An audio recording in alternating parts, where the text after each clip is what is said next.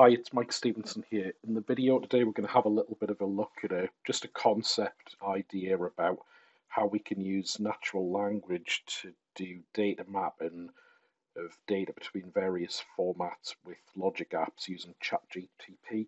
So the background to this, something I've wondered a little bit about before about, we at the minute we have a lot of talk about co-pilots for development of various Azure resources, and with Logic Apps, we have the data mapper currently being a new project in the Logic App space, and it kind of made me wonder a little bit about the data visual data mapper as a thing that's been around for years, but actually has the problem space changed a little bit? Should we kind of reinvent how we do data mapping? And I kind of wondered, somebody said something in the bar the other day, which made me wonder if we could actually do just natural language data map and how far are we able from doing this. So I just knocked up a little bit of a demo earlier, showed it to Sandro, and Sandro was pretty impressed with it. So I know if Sandro likes what he sees, it's quite interesting. So he insisted that I sort of do some stuff to share this demo with people, and hopefully it gives people ideas of other things we could do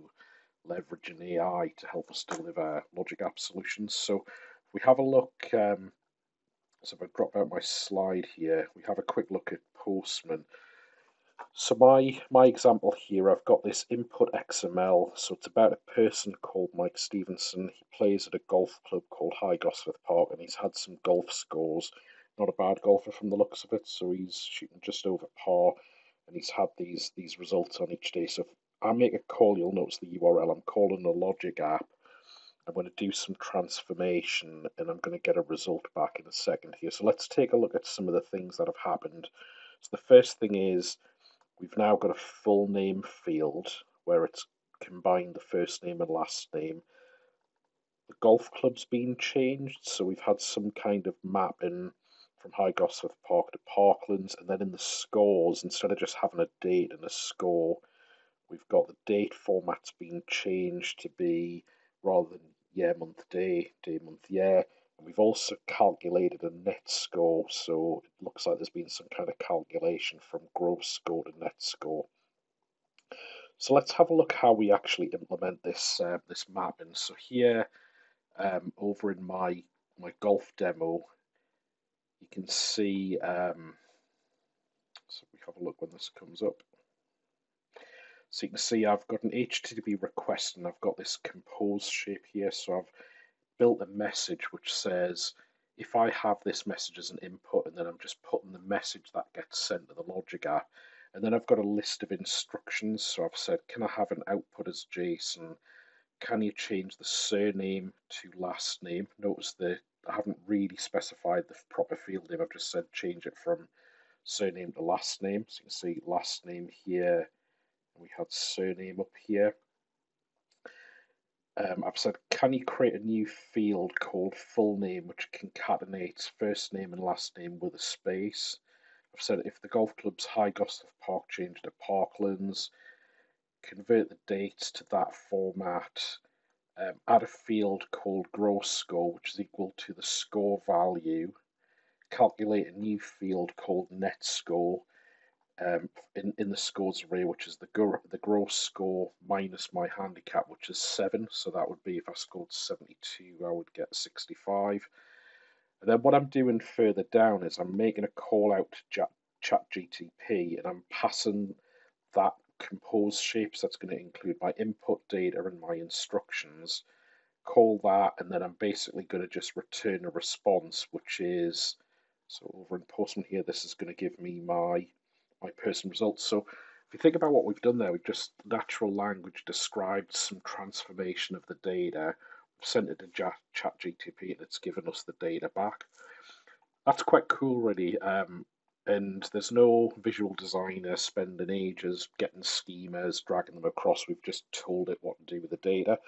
Now, the question is, what else can I do with this? So here, we've got a slightly different logic app I'm going to call, where instead of having the compose shape, I can actually just pass the example data and the instructions. So here if I've got this as an input, here's what I want you to do with it.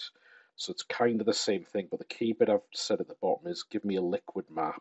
So if I run that, the logic app's now going to return me a liquid sample that I can actually use.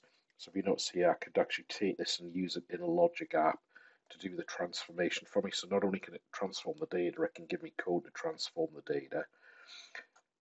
But then what about if I want something different? So here we've now got, here's the person again, but can I have the data as a CSV file? And I've also included this without any waffle because sometimes ChatGPT puts some explanation about what it did, which I don't really want. So if I run that, you can see I've now got a CSV file with all that data in it. Simple transformation, but it's created that for me. Sandro then, when he saw it, he's like, I'm having this problem with the mapper. So the problem he was having was doing some calculations based on these costs by country. So we said, right, well, let's try it out, see what we can do. So here I've got Sandro's XML, and we said some instructions. So we said, right, we want to map it to JSON. Can you add a field calculating the age from the date of birth? So we can execute it. So I'll just run this so we can see what happened.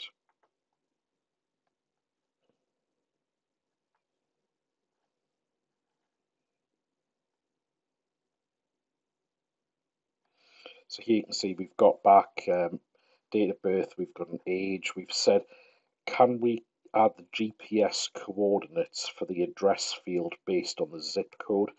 So what it's actually done is added this GPS element here, and it's given me the longitude and latitude, and we checked, and that's actually the GPS in Google Maps for that postcode area next to where Sandra lives, which is quite good. So that actually did kind of a data lookup.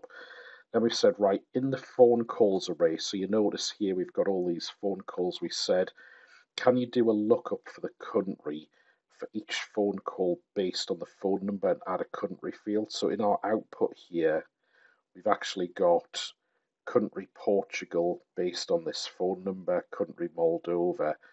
Again, another quite cool little lookup just by telling it to do it.